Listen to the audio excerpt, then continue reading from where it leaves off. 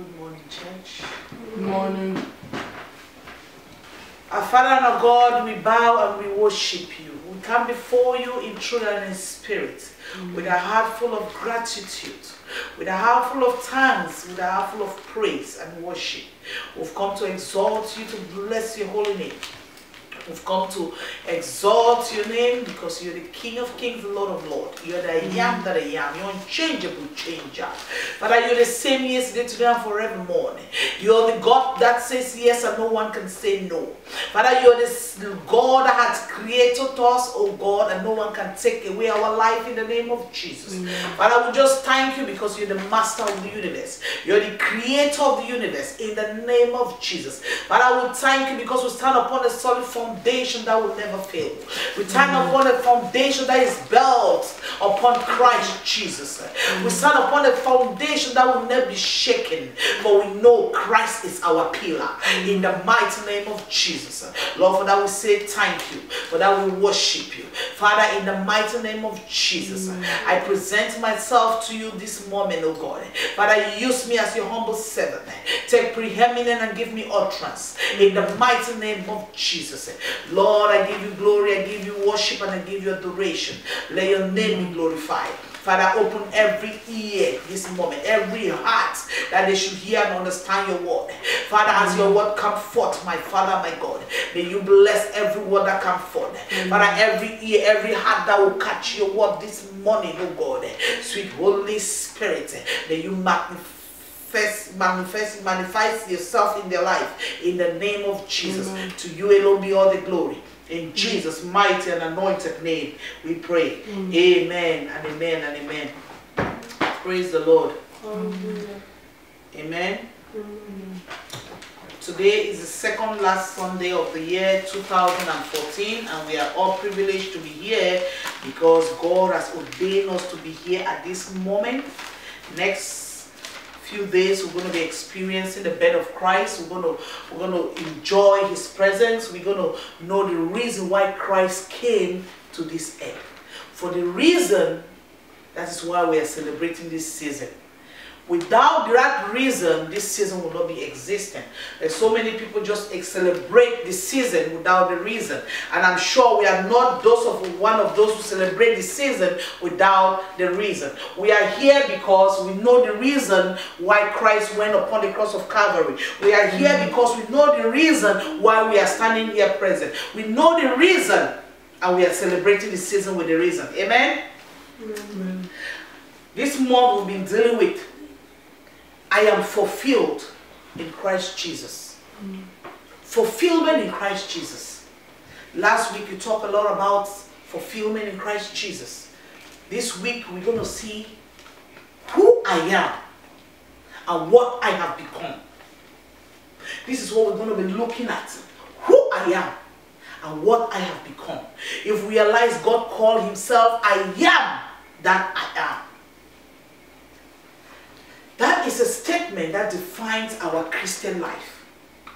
Because the Bible makes us understand that Christ in God and we in Christ. So we are buried in Christ in God. So when God says I am who I am, means we are who we are. And to the enemy, to the devil, to the kingdom of darkness, it's a mystery. Because they don't understand the word I am who I am. But the children of God understand it because I am who I am is a supreme life. It's a life worthy of significant meaning. It's a life that will live with significance. It's not just a life of wishy-washy. It's not just a life of I am a human being, I exist. We are not just making population in the world, but we are making significance in the world. Our life is a life of supremacy. It's a supreme life. That is why we say who I am and what I have become. When we were in the world, we were living like numbers. But when we came to Christ, we began to live a life of significance. We begin to live a life of quality.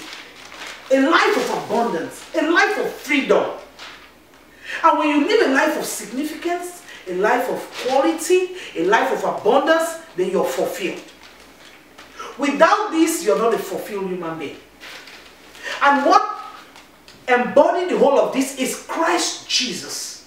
With Christ Jesus, you're fulfilled and fulfilled in abundance. If we look at it, John 10:10, the Bible makes us understand that Jesus said, I have come to give life and give it more abundantly. If we look at John 3:17, most people like to look at John 3:16, where it says, for God so loved the world that gave his only begotten Son. Yes. Now we look at the reason why Christ came in John 3:17. Amen? He said, I have come not to condemn the world. If you are with me, I want you to open to your Bible to John 3:17. He said, I have come not to condemn the world. Because if you look at it, most of us are living a life of condemnation. A life that is not fulfilled because we don't understand what God has done for us. He's not saying that he has come into this world for us to look for our own fulfillment. Do it possible for us to make it possible for us to see Christ, to see heaven, to see God our Creator. But he says, I have come to give life and give it more abundantly. And I have not come to condemn the world, but to do what? To bring everlasting life, eternal life. Let's just read it all together. He said, God sent his Son into the world, not to judge the world, but to save the world through him. God has sent Christ not to judge us, not to condemn us, but to save us through Christ. What does that mean? What it's telling us is that we can't save ourselves. We can't save ourselves. We have to be saved through Christ. That is what the Bible is telling us. We have to be saved through Christ. And how can we be saved through Christ? By believing in Christ and by having faith in Christ. That God has sent him for a purpose, for a reason, and for this time, and we are honored. We are privileged to be one of them. Who I am. I am Christ. I'm a new creation in Christ Jesus. I'm a spirit being. That is what I have become. How did I become that? When I believe in Christ, when I received Christ, when I accepted him as my Lord and Savior. That is what we're talking here today. If you're with me, I want you to also open your Bible to 1 Corinthians 15:10. Amen? It says, but whatever I am now, this is Apostle Paul saying, it is all because God poured out his special favor on me. And now, without result, for I have worked harder than any of the other apostles, yet it was not I, but God who worked through me by his grace. Apostle Paul is trying to tell us, because if we all know the story of Apostle Paul, he was a persecutor of the church. He persecutes the follower of Christ. Apostle Paul persecutes the followers of Christ. But God still used him, still chose him to be the carrier of the grace message. The message of hope. The message of opportunity. Hallelujah. This is a message. When they say the message of opportunity, what do I mean? It's a message of freedom. Because opportunity comes with freedom. Do you have the opportunity to be free? Because if you have this opportunity to be free, you're not going to live a life of bondage, a life of condemnation. Why do you condemn when you've not been condemned by God? God hasn't condemned you, don't condemn others. It's because you've not accepted this message of hope. the message of opportunity, if you have accepted it, then you live a life of fulfillment. And this life is a life of supremacy. It's a life of superabundance, because Christ said, I have come to give life and give it more abundantly. So as I have, like me myself, I have become and I've received the life of abundance. I have become an abundant person. A person with no lack in any area. In every area I am full. And I believe every child of God, every son and daughters of God, they have to have this life of abundance with them. This supreme life. You have to be supreme above every other creation. Every other species who does not know who they are in Christ Jesus. Any other person who has not accepted Christ as their personal Lord and Savior, you must be supreme over them. And when you're supreme over them, you're supreme in many ways. Christ was supreme over the kingdom of darkness. He was supreme over his enemies. He was supreme over sickness. If you're supreme, sickness will fear you. If you're supreme, poverty will fear you. If you're supreme, you attract great things. That is what we are looking at here today.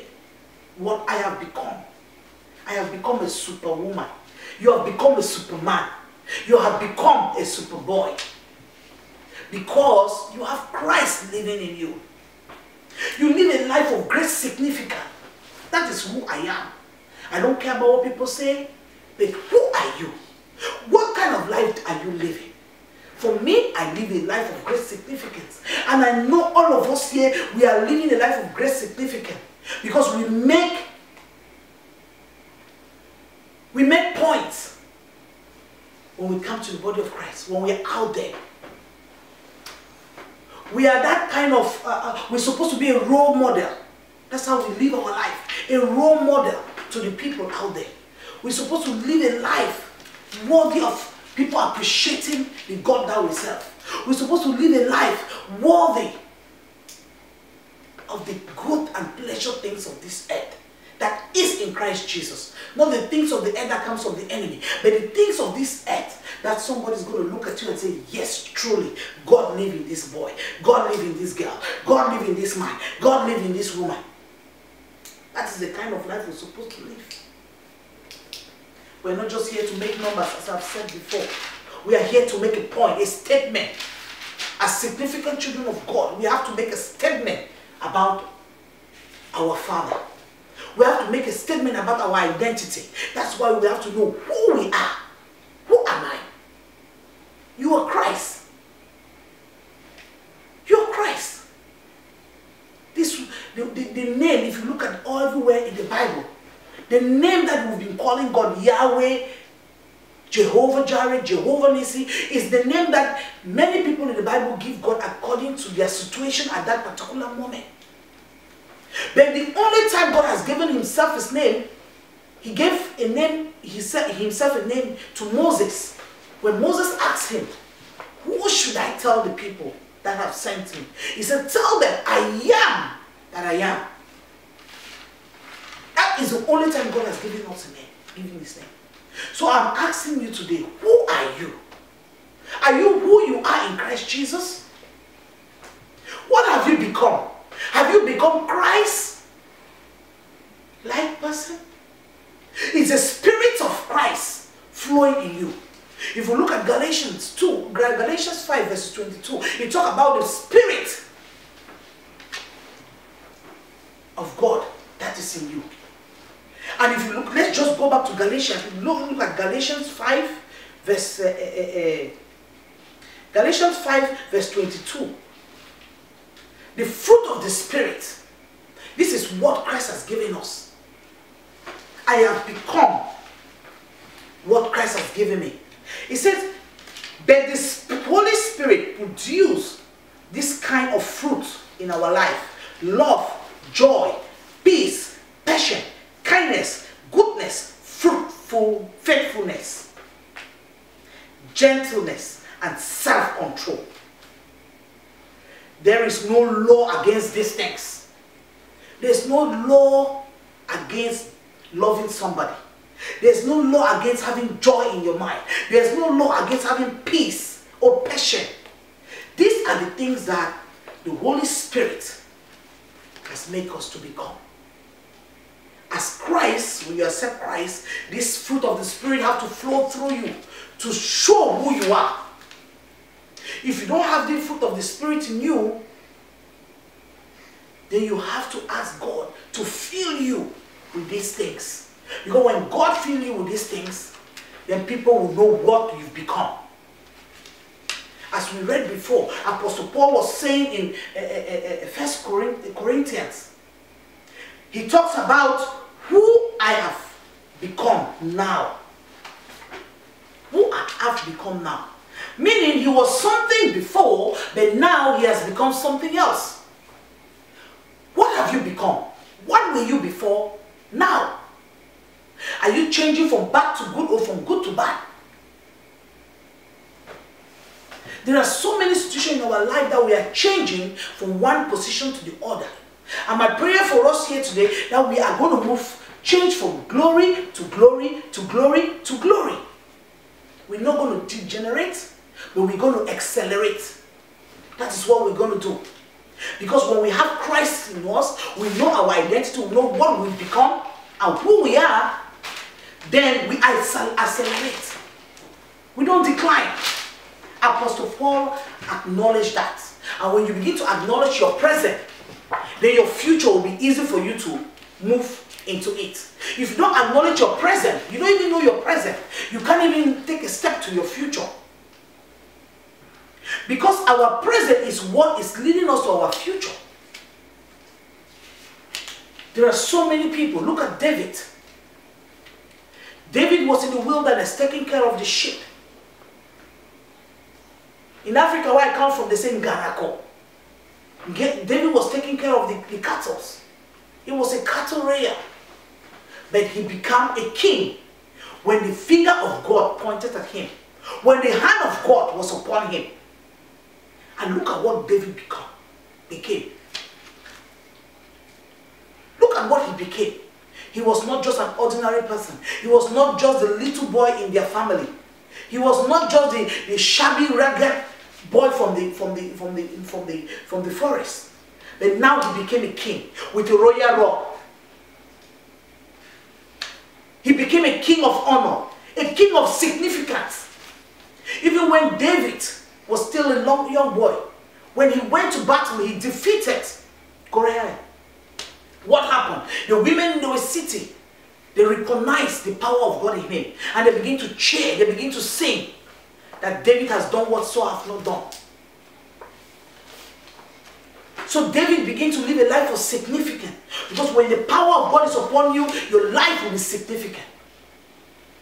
Look at Joseph. Joseph was sold by his own brothers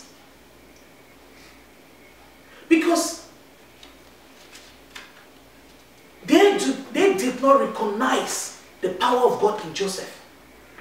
And I tell you something, what the devil meant for evil, God will turn it around for your good. That's the same what Joseph told his brothers when they were trying to apologize. He said, yes, you've done evil. But let me tell you something. What you meant as evil, God used it to restore the land. God used it to provide for his people. Now, Joseph who was sold as a slave, became, what have you become? Who are you now? And what are you going to be in the future? Are you just going to be a complaining person? Are you just going to be a person without no purpose? Are you going to be a person with no reason to live life? Are you going to be a person living a life just because you're alive? Or are you going to live a life of significance? A life that is worth talking about. A life that people are going to point back and say, this person did that. This person did that. This person. A life of greatness. Who are you? What have you become since you received Christ? As for me, my life has become free. My life has become free of judgment, free of condemnation, free of punishment. And I'm living a life worthy. Some people, when they see me today standing in the pulpit, they give God glory. Why? Because me, myself, I never expected myself being a minister of the gospel. But when God told me, Irene, you will never reign. I wanted to reign. I want to be a superstar. I wanted to do anything that would make me high. When I was a teenager, when I was a young adulthood, I wanted to reign. But as those thoughts were going to my mind, what kind of business venture am I going to go in? What kind of education am I going to go in? What kind of career am I going to have to announce me to the top? To give me a name, a home name, make name. The Lord told me, my daughter Irene, you will never reign except through me. I never understood what God was telling me. Because I never knew my identity as his child. I never know the opportunity I have in God. I never know the blessing that he has for me.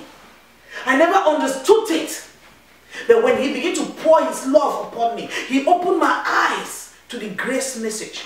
He said, before you think you're unworthy, before you think you can walk out your own salvation, before you think you can walk yourself to the top, but I am telling you now, ask me and I will direct your path. Surrender your life to me and I will lead you to the highest position. And I tell you, the reason why Christ came is being seen in my life today. The reason why Christ came, he came for somebody like me. Somebody who lacked purpose to live. Somebody who lacked that. Somebody who has no meaning of life. Somebody who does not know their identity. Christ came for me. He was born for me during this Christmas. I recognize it very well because this is the beginning of my freedom. When baby Jesus, Emmanuel, God with us, came into the earth, I became a free person because I acknowledge it. When he went to the cross, I received a life of freedom. I received a new life. My old self died with him. And I was made new in Christ Jesus. So I urge each and every one of us here today. Look down memory lane. See where God has brought you from. What you have become since you recognize Christ. What you have become since you acknowledge your freedom in Christ. Look down memory lane. Are you growing maturely in Christ Jesus? Or are you still a baby Christian for 10 years, 20 years? Are you allowing Christ to reign in you?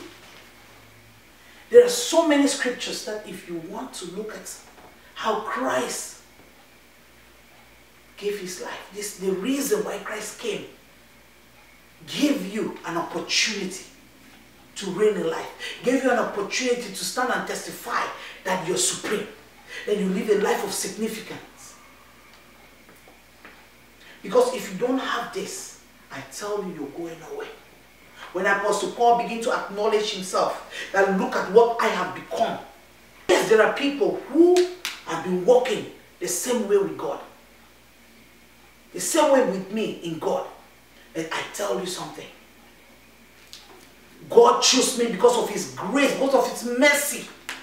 It's not just because of my own hard work. Those how hard work came because Christ was in me, walking through me, pushing me forward. On my own, I will do the wrong thing. But with God in me, Christ in me, I will do the right thing. Because my action will not be my action. My action will be that of Christ. So that is what the gospel is trying to tell us. It doesn't matter if you're a PhD holder. If you don't have this life in Christ, you don't know who you are, what you've become, where you're coming from. You think your PhD, your master's means something? It doesn't mean a thing. There are people who are reigning today, people who are hiring masters degree holders, doctorate degree holders, paying them peanuts. But those people are not even educated. But they came to the revelation of God's grace. His riches and mercy and